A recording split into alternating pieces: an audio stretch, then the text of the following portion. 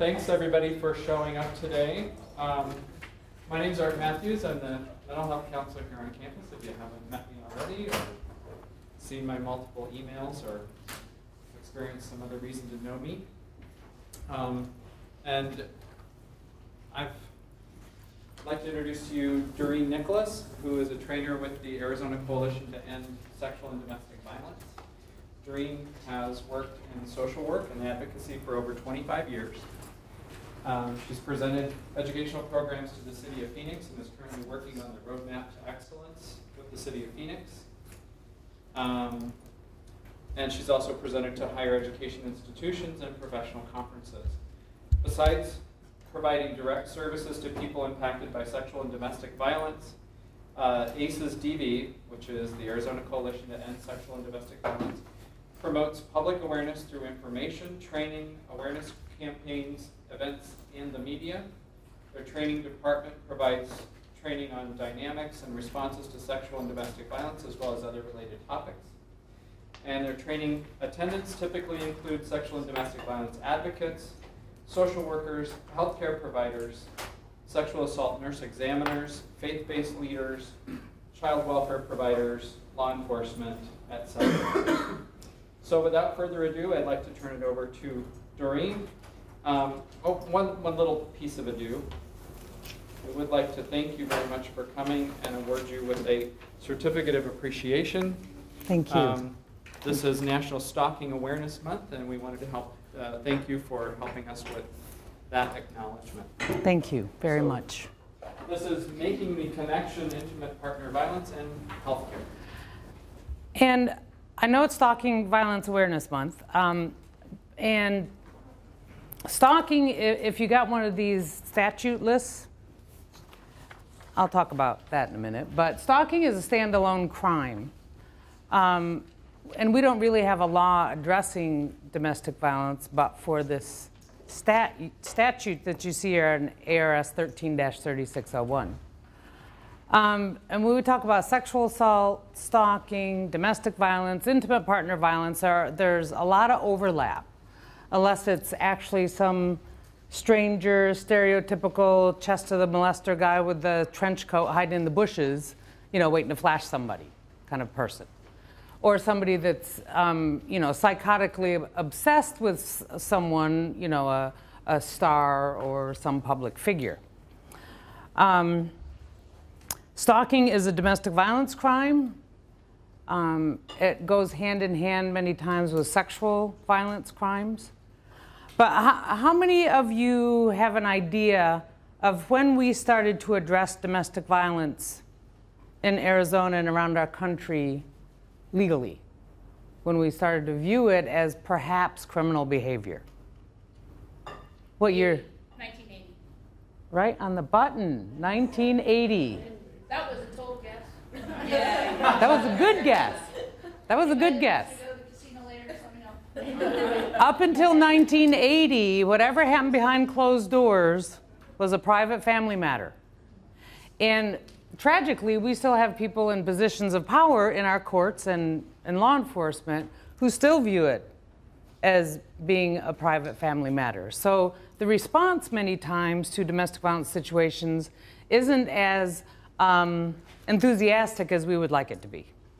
But when our statute first went on the books in 1980, it just covered aggravated assault and it just covered people who were married.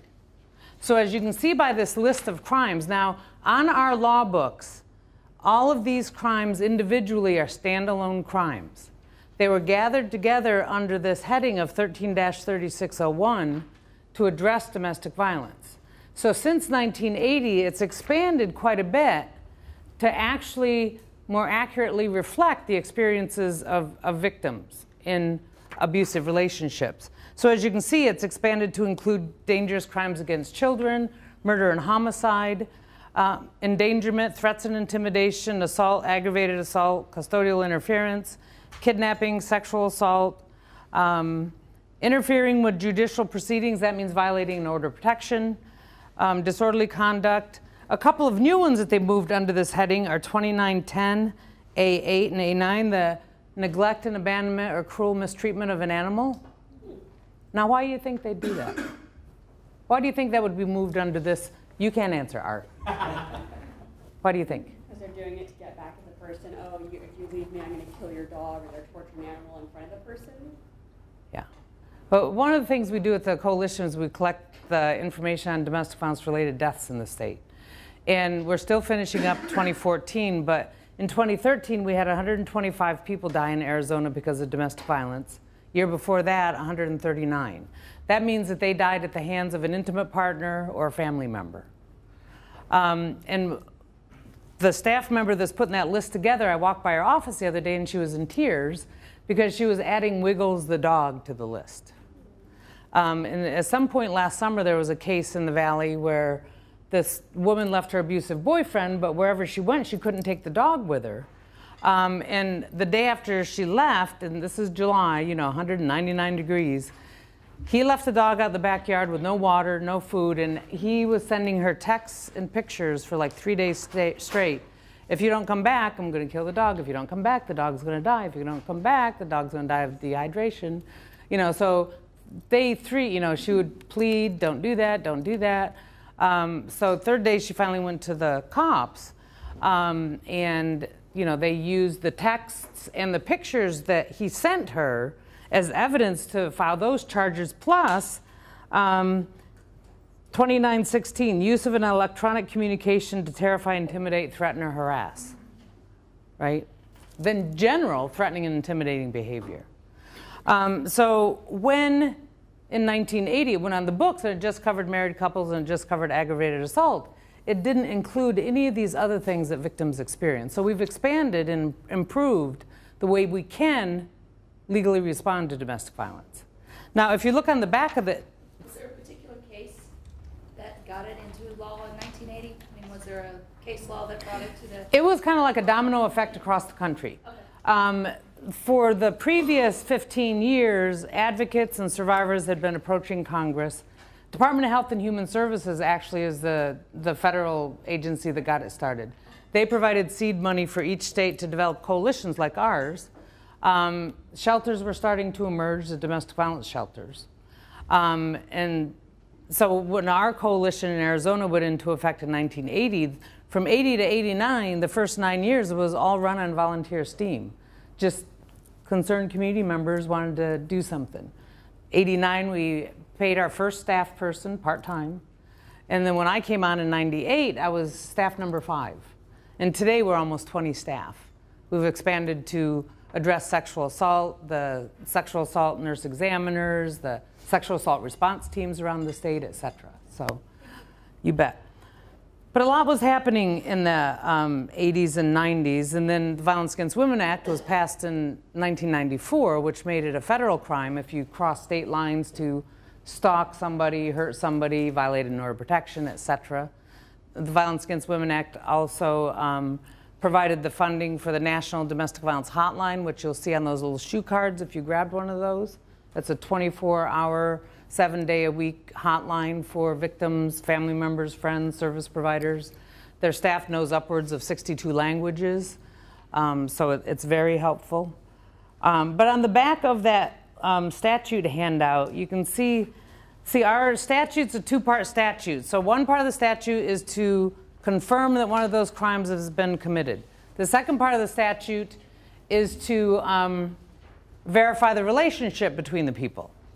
So it's moved quite a bit beyond just covering married people. She's got something for you. So you can see under number 1, the relationship is one of marriage or former marriage or of persons residing or having resided in the same household.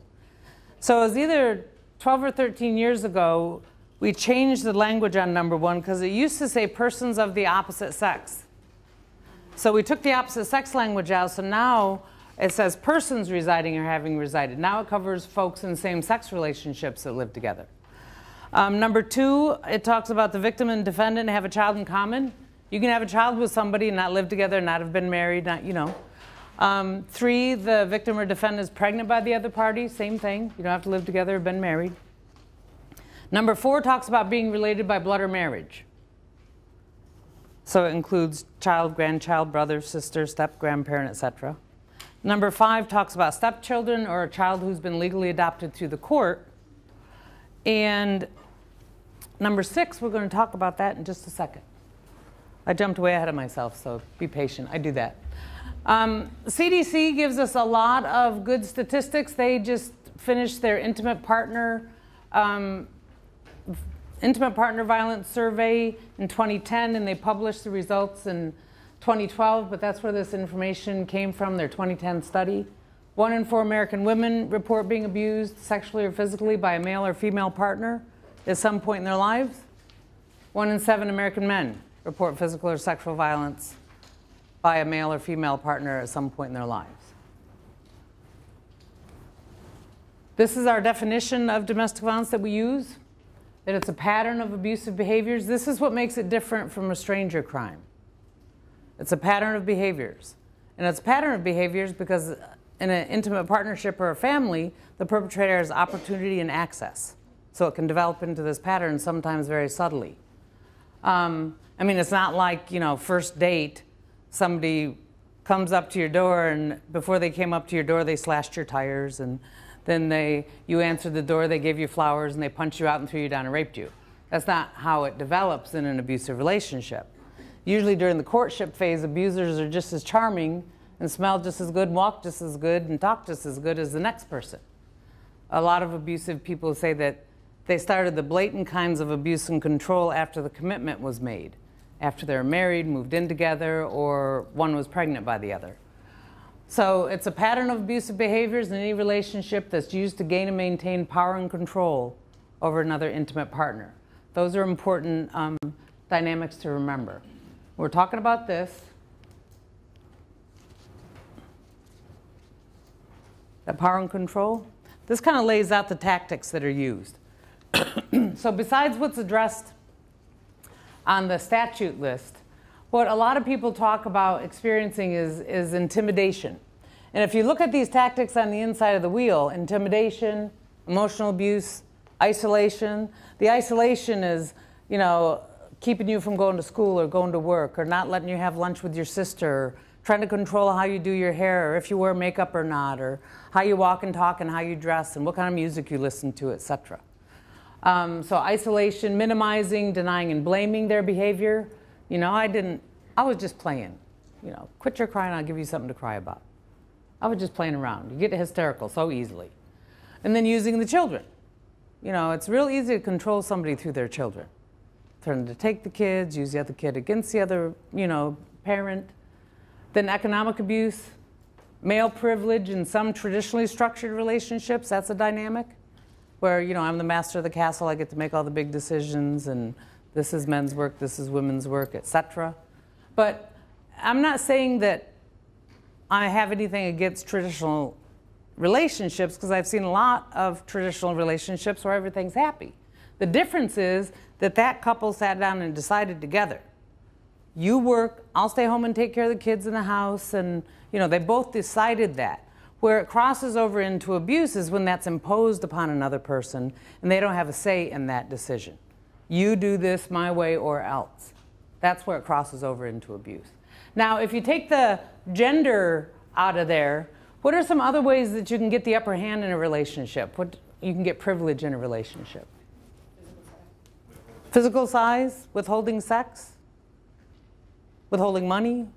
Yeah. If one person makes more money than the other one, they can use that as the rationale to make all the financial decisions and control the money, right?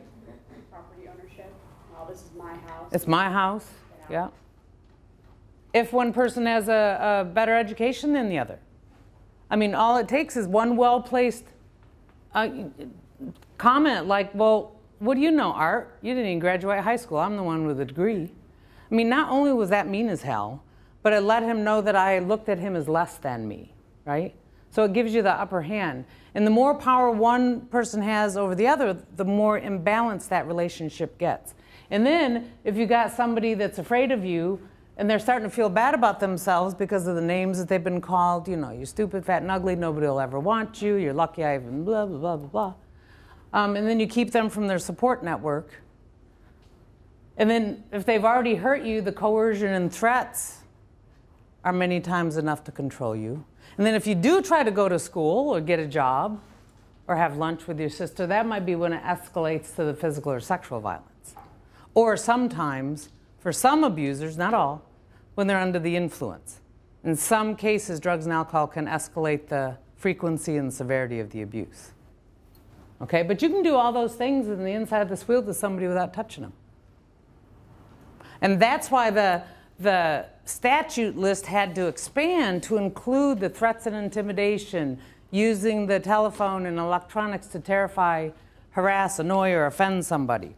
And the newest one we added to that list was the last one, 1425. When it was going through the legislature last year, it was known as the revenge porn bill. Unlawful distribution of images, state of nudity. So Art and I are in a relationship. In the beginning of the relationship, it was wonderful. We took little videos of each other, little photographs of each other in various states of undress for our own enjoyment, right? And then he broke up with me. And that really pissed me off. So I started sending those little photographs and videos to his grandma, his boss, his pastor, put them up on Facebook to humiliate him, you know? And that happens in more relationships than we know, especially in this day and age of technology. So that got successfully passed last legislative session, and it's a domestic violence bill statute, and it's also a sex crime statute. Okay? Now it is under review by the ACLU to make sure it doesn't infringe on any free speech kind of grounds, but we're pretty confident that it's going to stand. So that's something to keep in mind, that it kind of gives you an idea of how this pattern of behavior goes into place sometimes very subtly in relationships. Because you don't want to say to anybody, well, why you with somebody like that? It's not like they had a big A for abuser tattooed on their head, you know? It's not like you can pick them out of the crowd. I mean, you look around the room and you're looking at the faces of victims and abusers in our society. They look like normal, regular people. There's no distinguishing them from any other person. So I wanted to tell you a little bit about the last relationship category that was added, number 6. It used to be people that were dating, whether they were teens or adults, weren't covered under our statute. That was added in 2009 because of a teen Moon Valley High School student named Katie Sudbury. She came to her mom and said, I'm breaking up with Daniel because he's being mean to me and he's frightening me, etc. So Katie's mom, Bobby, took her down to the court to get an order of protection, and they were informed that all they could get was a harassment injunction. They weren't covered under our statute. A harassment injunction doesn't have as many teeth as an order of protection does. Order of protection, you can ask for exclusive use of the residence. You can ask that firearms be turned over. You can ask that your partner goes to counseling. You can ask for emergency child support, all kinds of things on an order of protection. A harassment injunction is something that I'd get against Art if he was my neighbor and his dog kept coming over and pooping on my lawn. I'd get a harassment injunction. He'd be served with it, saying, keep your dog off my lawn, or we're going to court. It's just a keep away kind of order, not like an order of protection. So anyways, Katie and her mom got the harassment injunction, and Daniel was served with it. And 3 days after he was served with it, he was waiting for her when she was walking home from school with a double-barrel shotgun, and shot and killed her, then killed himself. So after Bobby got through with the bulk of her grieving and could think halfway straight, she got a hold of us, and we put her in touch with a lawmaker that helped craft the language that you see on number 6 on here. Added it to cover people in dating relationships, even if it's a one-night stand, that they had a romantic or a sexual relationship. And that's what we've been doing a lot at ASU and Mesa Community College and Grand Canyon University, is talking about dating violence and those kind of things, especially with the passage of the Clary Act and the Violence Against Women Act expanded. So all those things we need to be aware of. But, you know, as far as you all go, in Family Violence Prevention Fund and Futures Without Violence put out those shoe cards. They've got all kinds of great information on domestic violence and healthcare, whether it's OBGYN or general practitioners or dentists or whatever. They started the work on domestic violence and healthcare 20-some years ago. But I want you to be clear that domestic violence is not caused by any of these things.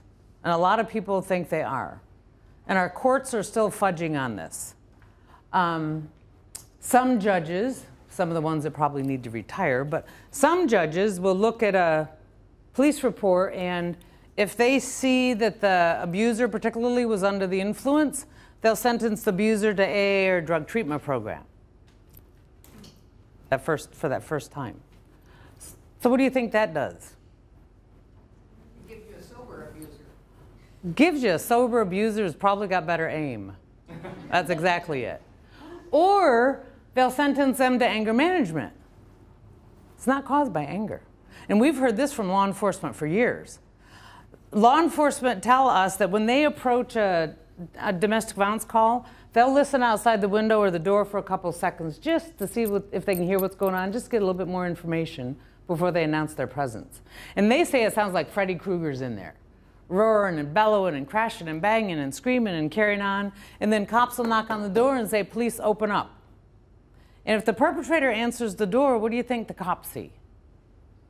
The most pleasant, polite person you've ever met. Good evening, officer. How can I help you? It's not an anger problem. They turn that on and off like a light switch. They use it as another one of those tactics. That goes under the intimidation category on that power and control wheel. I mean, if somebody's in your face yelling and screaming and carrying on, you're going to do what you need to do to calm them down, right? And that's exactly what happens. But in the face of authority, in the courtroom, in church, they're wonderful people. I worked with this one woman one time who said she came home late from work a couple minutes. She did some small transgression, according to her partner. But he had her in the corner of the living room, and he was, you know, blah, blah, blah, blah, blah, and spit was flying and carrying on. And every once in a while, he'd thump her in the forehead with his finger, or thump her in the chest with his finger, and rah, rah, rah, rah, rah. And then the doorbell rang. And he said, "Wait right here, I'll be right back." So he went to the door, and it was the Girl Scouts.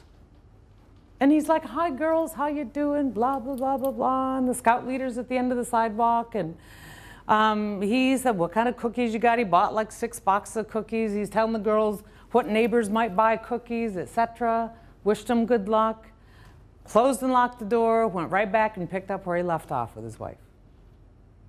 So they use it as another abusive tool. When perpetrators get sentenced to anger management, and usually it's no more than 6 anger management classes, what they tell us, and we talk to them all the time as much as we can, we talk to perpetrators about what works for you, what doesn't. They tell us that the only thing they get out of anger management classes is they learn new and exciting things from the other fellows in group, stuff they hadn't thought of yet, to use against their partners. So it's not about anger. It's not caused by anger, substance abuse, or mental illness. I'm sure all of us know somebody with a mental health diagnosis who's not dangerous, right? What you're actually looking at is a list of excuses that abusers use. We're not born with a violence gene. I imagine all of you are stressed out. You're probably not beating up your partners or your children. And if you are, don't tell me because I have to report it, okay? Our relationships are hard. They're hard. We struggle in our relationships, but a lot of times we struggle in love and together and supporting each other. We're not afraid of each other, right? This is a list of the excuses that abusers use. What we do know is that it's a learned behavior, it's learned through observation, reinforced in society many times. And one of the interesting things I learned about our culture shifting when I was listening to NPR this morning is that we probably aren't going to see as many scantily clad women in Super Bowl ads. People are starting to recognize that maybe that's objectifying women a little bit. I mean, it's taken us a while to get there, but we're going to have more puppies, less skin. It's a shift in culture. I mean, it really is. Because that whole power and control dynamic is about ownership. And I'm not going to put my feminist hat on or anything today, but anyways, it's all tied in together. It's a choice. They have the ability to control who their victims are. They're usually not beating up their neighbors or their coworkers or classmates or anybody else, right?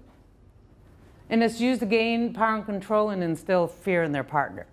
Now, this stalking activity usually kicks in after the relationship is ended.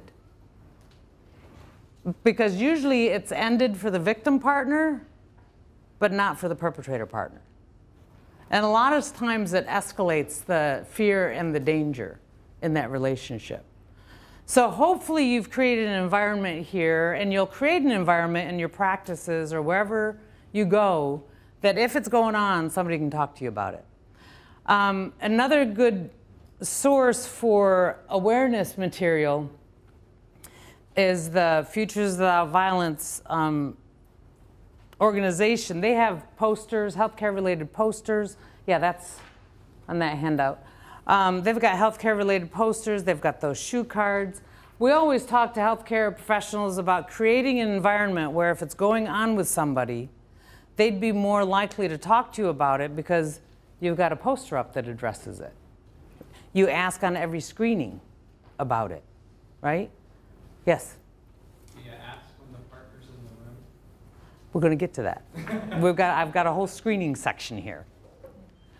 I want you to think about the 5 most important things in your life. And right now, you don't have to write them down necessarily unless you want to. And if you've got 5 puppies or 5 kids, it's not fair to write them down individually. But just 5 areas of your life that are really important to you. Anybody got 1 or 2 they want to share? Marriage. Your marriage is important? Yeah, fiance in school. Fiance in school. Relationship with my children. Relationship with your children. Faith. Your faith. Oh, Your health. family. Family. Kids I work with. Kids you work with? Yeah. Those things that you identified as being important to you are many times the things that victims have to think about leaving behind when they end their relationships. It might not be safe to go back to the church. You might have to leave school or go to another school because your partner might go to the same school and know your schedule and everything, right? You might live on one of those streets or neighborhoods where grandma lives around the corner and your sister lives across the street and everybody's right there, but it's not safe to stay in your home. Your partner might take you to court and start a custody battle, and you might lose custody of your kids to your partner. So when victims leave, they have to make those kind of decisions and face those kind of realities. That a lot of that stuff they might have to leave behind. And I know that as medical people, y'all are highly advanced and evolved, and you probably embrace change with wide open arms, right? No. We bitch and complain, and we put it off, and we do this, and we do that, and we make the change at the last minute when we have to, right? I want you to keep in mind that when a victim of violence leaves an abusive relationship, everything in their life is changing at once when they walk out the door. Their standard of living, if they have a car or not, if they have health care insurance or not, all those things are changing when they leave. But invariably, I still get this question, why don't they just leave? And I'll tell you right now, this question is so 80s. It's so 80s. I mean, think about it. That's when 75% of our domestic violence related deaths occur, at that point of trying to end the relationship or just after they've left the relationship. Why do you think that would be the most dangerous time? The other person's ticked off. They're fighting back. They're trying to confront that power, that control. They feel like they're losing power, so they're trying to regain it. And the ultimate act of control is to take somebody's life. Sadly, the last thing a lot of victims hear is, if I can't have you, No one else. and if you're not going to be with me. Now that sucks that you guys know the rest of those 2 statements. Why do you know the rest of those 2 statements? Lifetime movies. Actually, that's part of that, because the awareness raising that Lifetime does, they do a lot of good stuff about sexual violence and domestic violence, etc. But there's a lot of material out there, movies, video games and otherwise, that portray unhealthy relationships. These obsessive types of relationships. That I can't live without you kind of thing, right? We don't have a lot of healthy relationship information out there, and we need to do that for our kids. And that's one of the, I'm going to Kansas week after next just for that, for a prevention conference, to talk about getting more information about healthy relationships in our schools for our kids. So they feel like they're losing control, they try to regain control, they feel like their life is over. So a lot of them kill their partners and their children and the family dog and anybody that tries to help. So it's a very dangerous situation. If a person is trying to get out of that relationship and they call the police, will they escort them to their house to get their supplies, to get their kids, to get their dog, whatever? Will they help them leave that situation? Sometimes they will, if you're ready to leave, if there's a space in the shelter to go to, if you have some place to go to. Yeah. Sometimes when police respond, victims are hysterical, and some cops don't have patience for that. A lot of law enforcement agencies have an advocate that responds with them. So the advocate can stay behind and help them with safety planning, linking to shelters and other services they need. This is a more productive way of trying to figure it out, is trying to identify the barriers to someone leaving. What's making it so hard for them to leave? Especially if they've said they want to leave, I can't take this anymore, I want to do something. A lot of times these are the barriers they're up against. Where am I going to stay? I don't have enough money to take care of me and my children. They might be afraid of their partner, because not only has that abuse been going on, but usually threats too. If you leave me, if you try to take my kids away, if you do this, if you do that, I'm going to do X, Y, and Z. So they've got the abuse, they've got the threats on top of that, and I got another component to add to that in just a second. So they're afraid, they might be ashamed that they can't keep the family together or make the relationship work. It might be against their religion. You know, and when I worked in the shelter, I would face that all the time when married women came in. They would say, I took these vows. And I'd say, wait a minute, I think both of you took the vows, right? And I think those vows were broken the first time they hurt you or frightened you, right? And I think that part of your vows till death do us part doesn't mean at the hands of your partner. I think it means by natural causes. So, but it was a real struggle for a lot of folks. Because most people don't want their relationships to end. They want the crap to end. They want the violence to end, right? They don't want their children to go without. They don't want their kids to be from a broken family. They want their kids to have both parents. Geographically, I mean, we've got 22 recognized tribes in Arizona. And some of our tribal lands are in very remote locations. A lot of poverty, not a lot of resources, usually smaller law enforcement departments. So sometimes geography is a barrier to leaving, and especially if they don't have access to a phone, a vehicle, etc. Employment, if they have a job or not. For some of our undocumented folks, their residency status is a real barrier for them.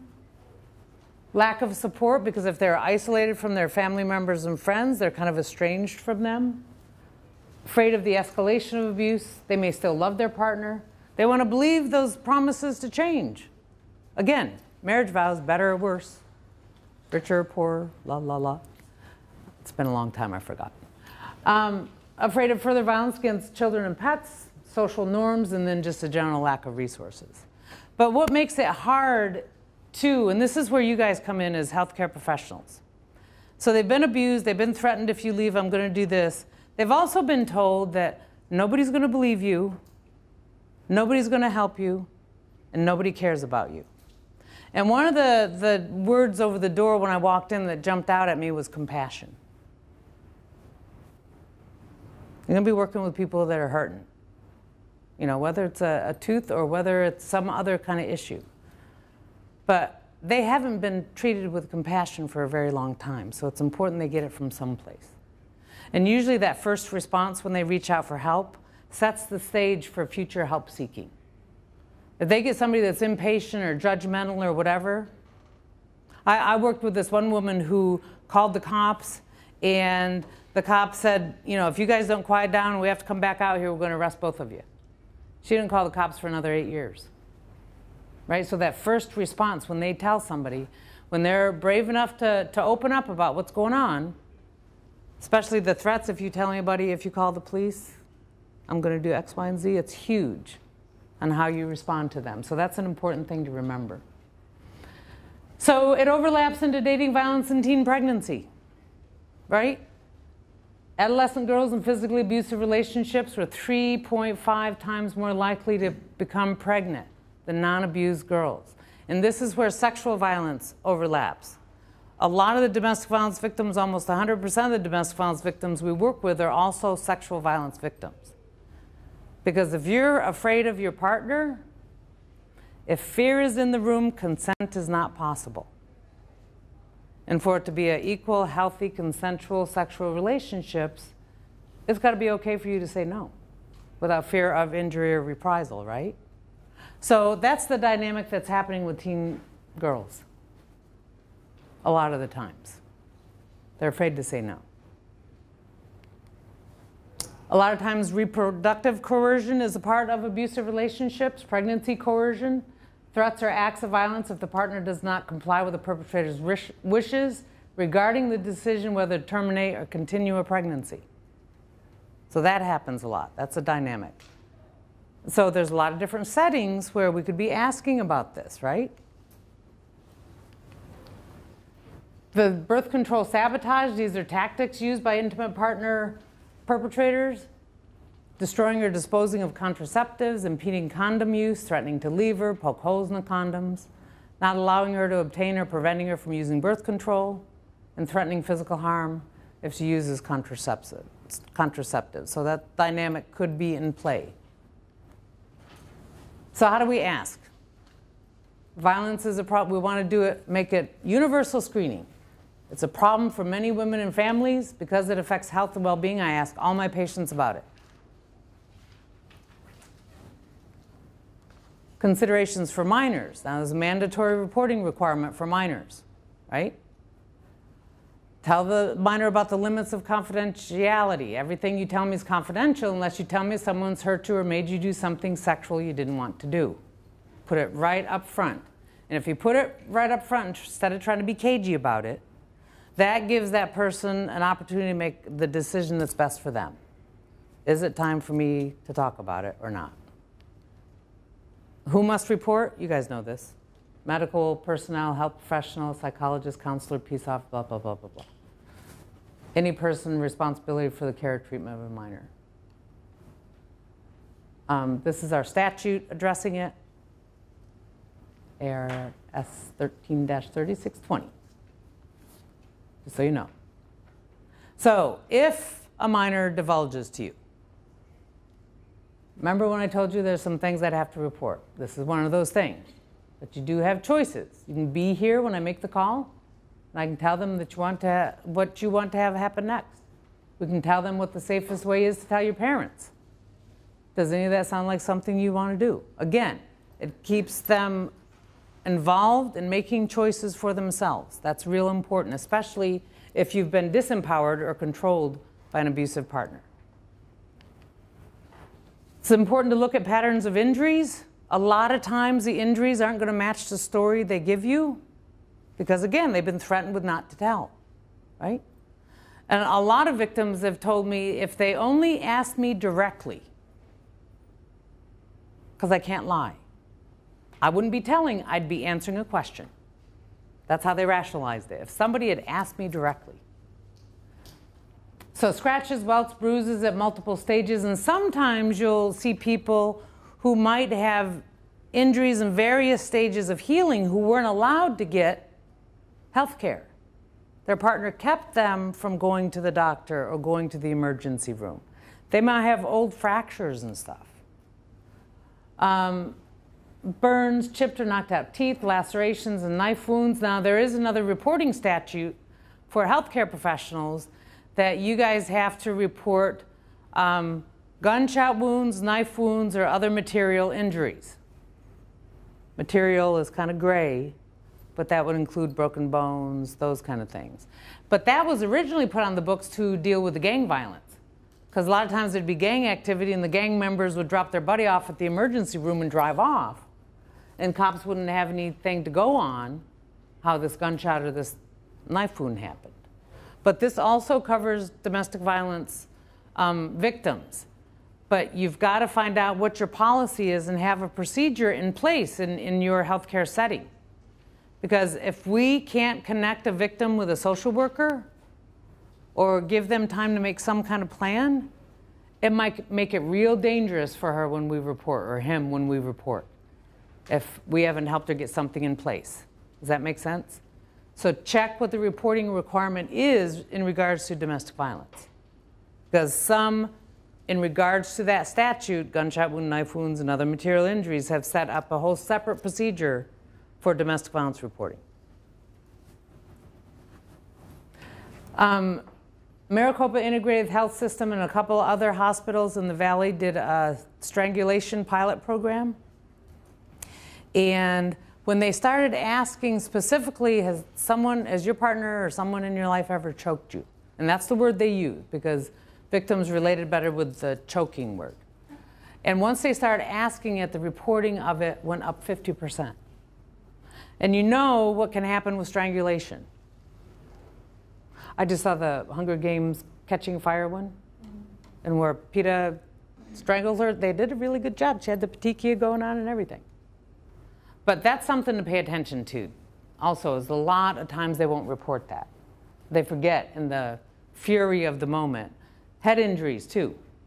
A lot of times they've gotten knocked around or smacked in the head and just, we're okay.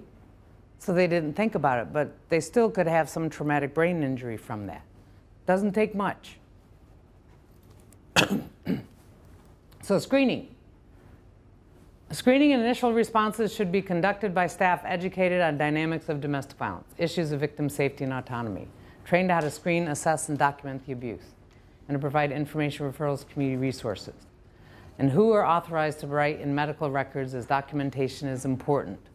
A lot of times when victims want to follow through with prosecution, your medical documentation is key for those cases.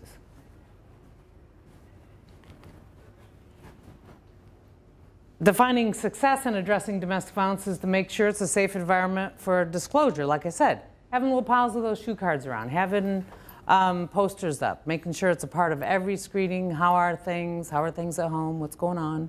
Just creating that relationship. Give supportive messages, educate about the health effects of intimate partner violence, strategies to promote safety, inform about community resources.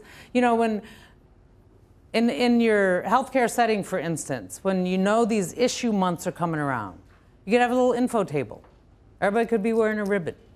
A lot of times that starts the conversation. I can't tell you over the years how many times, I forget to take my ribbon off and I'm going to the grocery store and people will say, well, I know what the pink ribbon's about and I know what the red ribbon's about. What's the purple one, or what's the teal one about? And then that's my opportunity to talk about domestic violence or sexual violence, and But that sometimes starts the conversation. If you just have those things around, have a little awareness table for stalking. February's Teen Dating Violence Awareness Month. April's Child Abuse Awareness Month and Sexual Violence Awareness Month. October's Domestic Violence Awareness Month. So when those kind of things roll around, you can have that information available. Screening should not be done if you can't ensure an appropriate response to people who may disclose. This is a good phrase to remember. If you screen, be prepared to intervene. Don't just say, okay, thank you, and write it up in their chart and say, see you next time. Make sure there's a social worker. Make sure you have a relationship with the closest shelter. Make sure you've got a shoe card. Thank you for telling me. I know that was hard, etc. Of these questions, when you look these over real quickly, no one's hurting you, right? You aren't being abused, are you? Have you been experiencing any domestic violence? Are you being abused by your partner? Are you safe in your home? Which one of those do you think is the best question to ask? Are you safe in your home? Yeah. If you look over your screening tools and it says, are you a victim of domestic violence? Just scratch that one. Nobody wants to be a victim of it. They're going to say no. Are you safe in your home? That kind of opens the door. Now, I've got a pediatrician friend at Maricopa Integrated Health System, and she was all proud of herself because do you feel safe in your home? That's her question. And she used to get regular, you know, a lot better responses from asking that question. But one day, she thought she had a crisis on her hand. She asked that question, do you feel safe in your home? And the woman said, no. And she was like, oh my God, what's going on? Well, the woman said, well, we just moved closer to the river, and every morning when I wake up, there's some kind of critter on my back porch. So it was kind of funny. But so every once in a while, you know, she gets thrown for a loop. But those other ones, I mean, those other ones, you know, the first two, you're telling them you want a no answer because you don't want to deal with it, right? And are you experiencing domestic violence? So many people have different definitions of what they think domestic violence is, right? So are you being abused by your partner? That depends on the relationship you have with that patient. But the best general question is that last one. Are you safe in your home? What should you do when you get a positive disclosure of domestic violence? Say supportive things like, I'm sorry this is happening in your life. You don't deserve it. It's not your fault, and I'm worried about the safety of you and your children. Just simple, caring statements. And this stuff, this starts to counter that stuff that their partner told them, that nobody cares about you, nobody's going to believe you, nobody's going to help you. That immediately starts to counter that message. Use your radar, and that means routinely screen every patient, ask directly, kindly, and non-judgmentally, document your findings, assess the patient's safety, review options, and provide referrals. These are some websites that you can find a lot of good information. Ours at the top, you'll find a lot of the information that I brought today, plus a whole listing of all the shelters, safe homes around the state, local and national hotline numbers. Futures Without Violence has the healthcare response to domestic violence information, plus posters, shoe cards, and stuff that you can get. National Coalition Against Domestic Violence, that's our national agency. National Network to End Domestic Violence, they've got a program called Safety Net. And that talks about technology safety. Because with all the new technology and ever changing, if you've got a tech-savvy perpetrator, they can download some stalking apps on your phone and you won't even know it. There's a lot of stalking apps out there that are advertised as keeping your kids safe or keeping watch over your elderly mother. But a lot of stalkers saw the potential in those apps. And they can download them on their partner's phone and they won't even show up. And if you're not familiar with the technology, it's easy to do. So they've got a whole safety net program that has some tech safety tips for folks working with victims or for victims themselves. And then the National Resource Center on Domestic Violence is a good place to go to look for information. Okay. Phew. That was quite a ride. Any questions? I have a question. Yes. I have a friend who was married to a police officer. They're divorced, but he still threatens her. The thing is, he works in one precinct. She doesn't live in that area, so how does she? I told her to just file an order. Is she in the state or out of the state? She's in the state. So he threatens her, and I know that in the Does she past- have documentation of those threats? Yeah, phone. But when she's filed reports, they somehow disappear with the police department. So, One thing she could do is go to ASPOST, which is the Arizona Peace Officer Standards and Training Board. That's what keeps his law enforcement credentialing. And he could lose his credentialing if he keeps that up. So she could talk to them at ASPOST because that's a whole separate entity from his precinct or the courts there. okay. They credential all law enforcement officers in the state, including tribal sheriff's departments, etc. So she could talk to somebody there off the record and find out what steps she takes. Has she actually gone to the court yet and filed paperwork? She has, and Did they give her just, copies of the paperwork that she filed and it disappears? Nothing's done about it? I know that she's filed reports and they disappear. No, not Just- reports, not report, yeah. like an actual like an Yeah. injunction, Yeah, because when she's order gone. of protection, whatever it is. Mhm. Tell her elevate it to the Attorney General's office, because a lot of times the courts are making that disappear. Attorney General's office will. So there's one thing to file a report when he threatens her, and she should always get a copy of those reports, especially if there's a history of them disappearing. But also if she's gotten the order of protection for him to stay away, has she? To stay away and leave him alone and he keeps violating it? Yes. Okay. then right, go to the Attorney General's office and say X, Y, and Z is happening and nobody's doing anything about it. Or go back to the judge that filed the paperwork and say, I keep filing reports and the police, they keep disappearing, he keeps, I've got all this information, the judge can help as well. Okay. One of the other things you can do is call here. That's my extension, don't call me. But call the number in general and ask for a legal advocate, because we've got legal advocates on our hotline that'll walk her through the things that I just told you she could do and that he suggested, but they'll help her, and they'll help her safety plan, they'll help her with the documentation and next steps. Okay. But it's that number, and ask for a legal advocate. Okay? Any other questions or comments? This has been fantastic. Right on. We thank you so much for coming. Thank you. Thank you for your attention.